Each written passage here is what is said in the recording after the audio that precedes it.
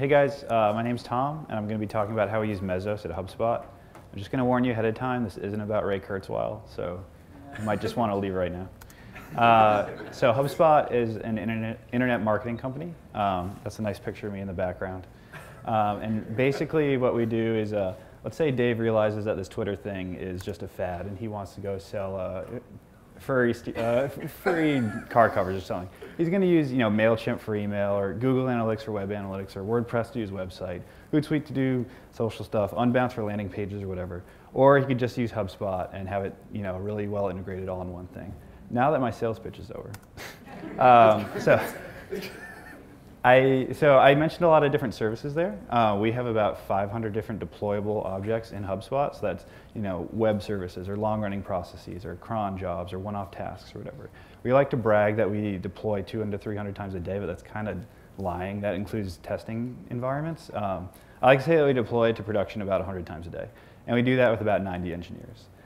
So the way our deploy process worked for the longest time is a git push would trigger a Jenkins job, which would then cycle through a bunch of different build packs, which are just scripts that we stole from Barracuda for building things. For each language, like Java, it'll do Maven clean package. Python will just make a Python egg. Node will just show an npm install. Once all the applicable build packs have run and are successful, then we just compress that folder into a tarball and shove it onto S3. When you actually want to deploy, we have a Python script that'll just extract that on the hosts that you're deploying to and run the executables inside. And if this is a web service, we also update load balancers. So this is all right, but it has some issues. In terms of hardware failures, we run with multiple instances for high availability. But if a host does go down, we obviously need to spin up a replacement, redeploy, blah, blah, blah. It's a lot of manual work that we don't really like. Also, just in terms of estimating load and usage for our services, I really wish I knew the information about the last talk beforehand. I think that would help a lot. But basically, like at HubSpot, developers are responsible for their own services. So when they make something, it's up to them to decide, okay, like how many EC2 machines should I put this on? What size should they be? Blah, blah, blah. Some people tend towards saving money and putting them on smaller machines and hitting scaling issues down the road. Some people just spin up gigantic boxes and have lots of wasted cycles. And we support multi-tenancy, so some people just have like a favorite machine or a favorite cluster of machines that they deploy to. And it's hard to track how overloaded those machines are. And then finally, there's a cost thing. So there's a lot of trust when you work at HubSpot. On your first day, you have access to the Amazon account and everything. You could totally spin up like a Bitcoin mining cluster if you want. No one's done that yet, luckily. But the kind of free will that you have to when you spin up a new service, just having the ability to spin up new machines is fine. But the bigger issue is if you don't need a machine anymore, you don't always remember to disperse it. So there's a lot of wasted money there. So obviously Mesos, the features that Mesos provides is really useful here. So we first heard about Mesos in 2012 after Google I/O, and we attempted during a hackathon to try to integrate it into our deploy infrastructure. And like most hackathon projects, it was a spectacular failure. And part of it was due to Mesos being like a really early project, but I think most of it was just us being really naive and like thinking that we could go from 0 to 60 with Mesos in a day or two. So we tried it again last September and had a lot more success thanks to better documentation, some really nice open source frameworks like Aurora and Kronos and Marathon. Really nice people on the mailing list and the nice guys at Mesosphere that helped us out a lot. So we were actually able to get a prototype working. I kind of think of myself as more of a plumber than anything else. One of the first things that I did was I added the ability to condense Mesos clusters in our provisioning system. So this is a screenshot of Rainmaker, which is what we use to condense or provision machines. So in this screenshot, I'm just about to condense an 1,000 node cluster of C38XLs. It's probably a good idea that I didn't click that button because that would cost HubSpot like $1.7 million a month. But I could totally do that if I wanted to. So like I said, for our prototype, we were using Marathon and Kronos to run tasks. For those of you who don't know, Marathon is a framework for running long-running processes, and Kronos is a framework for doing scheduled jobs. they're both great pieces of software, but they kind of follow the Unix philosophy of like doing one thing really well. And we were left to pick up the slack of coordinating everything and orchestrating everything. So for that reason, and also just because we wanted more experience programming with Mesos, we created our own framework called Singularity. We named it Singularity because originally it was going to be for one-off tasks, but then we added the ability to do long-running processes and scheduled jobs.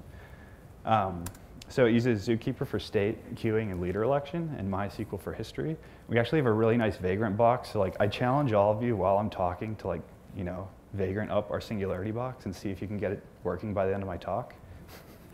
But anyway, so there's two main objects in Singularity. There's a request, which was really poorly named because all of our engineers get them confused with HTTP requests. But it's basically a request to execute tasks. You can basically think of it as a deploy. And then we have Singularity tasks, which are a one-to-one mapping to Mesos tasks. So this is what it looks like when you actually deploy something to Singularity. Unlike other frameworks, you can post your deploy request to any of the Singularity hosts, and it does some very basic validation, and then puts it onto the pending queue, being transformed into a Singularity pending request, which just has a little bit extra more metadata.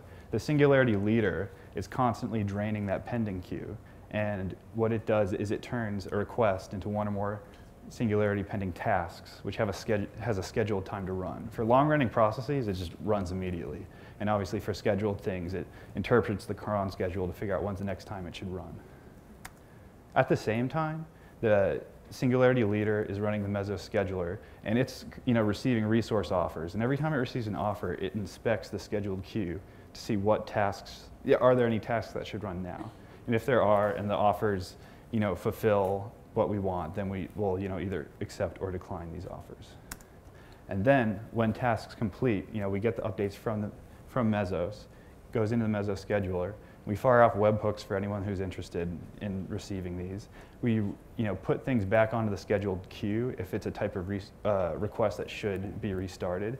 And then we also fire off emails to owners of the tasks so that they know something happened. So this is a screenshot of the status page. It's kind of the first thing you see when you go to Singularity. You can see, we've got 2 hosts in our cluster right now. One of them is running the driver, and they've been up for 3 hours. The uptime seems really low because every time we deploy, we restart the whole Singularity cluster, and Singularity will reconcile everything that happened during the downtime. So it's not something to worry about that it's only been up for 3 hours. We are listing all the different requests that are in the system. So as of Sunday night, there were 586 active requests, which just means active deploys. There were 9 paused requests. One of the early issues that we had was we deploy some buggy code and it would fail, and Singular just pummel the cluster trying to restart over and over and over. So after 10 failures, we just put it into a pause state where it doesn't try anymore. That pending number again is just how many requests are in that pending queue. If that number is way high, that's a good indicator that something is wrong with Singularity, or maybe it's not getting resource offers.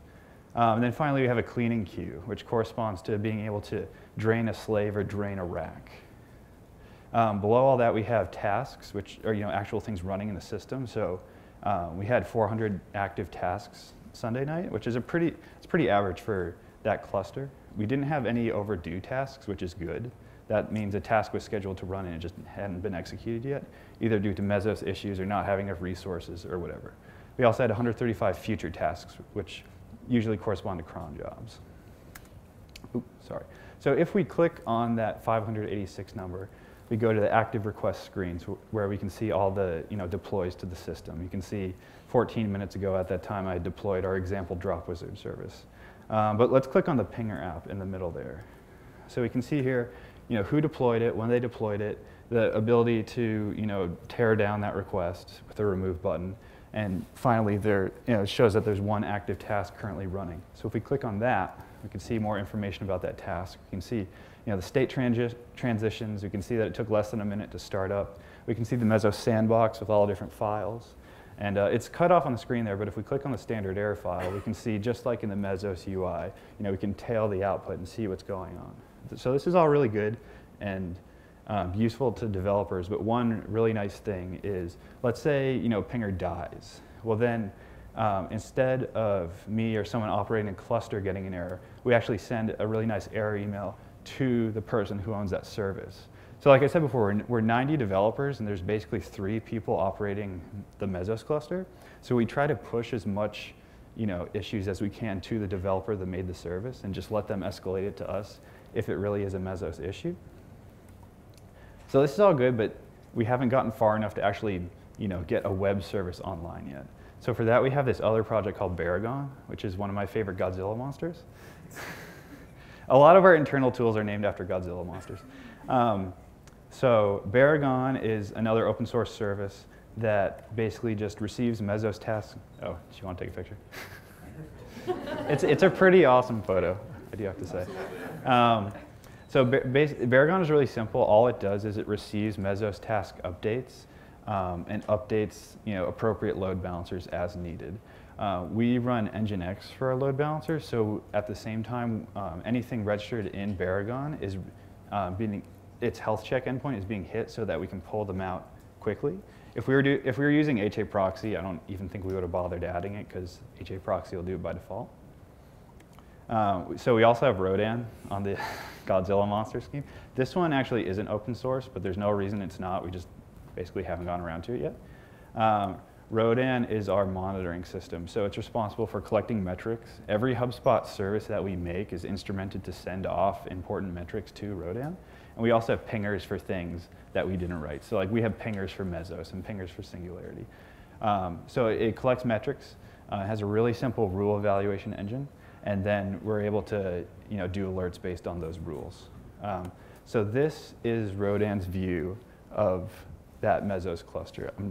Hopefully you guys can read that. So basically, we're listing the masters. We know which is the current master, how many slaves it knows about, how many tasks, resources, everything. That's very useful. Below that, we have information about Singularity. We're running Singularity on the same host as the masters, just to make things simpler. And we can see which one is the Singularity leader, is the driver actually running, and then different information about requests and tasks in the cluster. And then finally, we have all our different slaves and what tasks are running and the resource utilization on those. So obviously, it's really important to have good alerting for these things. In the beginning, we were super naive, and we only had alerts for these 2 metrics, time since last offer and slave resources. We figured if we filled up the cluster, the slave resources alert would go off, and if Mesos shat the bed, the time since last offer thing would be out of whack. But we actually got into a really interesting situation where we originally spun up the cluster with M1 mediums, and we had it alerting on like 90% memory or CPU.